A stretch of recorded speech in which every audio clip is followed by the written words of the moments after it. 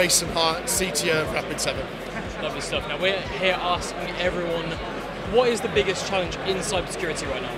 Yeah, great question, Matt. From my perspective, the biggest challenge that I'm seeing in cybersecurity to date is the ability to be able to operationalize cybersecurity. So year on year, we're seeing an increase in spend. Last year, the world spent 150 billion on cybersecurity.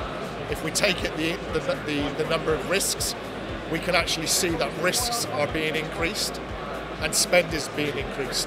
So for me, fundamentally, that tells me something is going wrong, which correlates with the ability to be able to operationalize cybersecurity in an organization.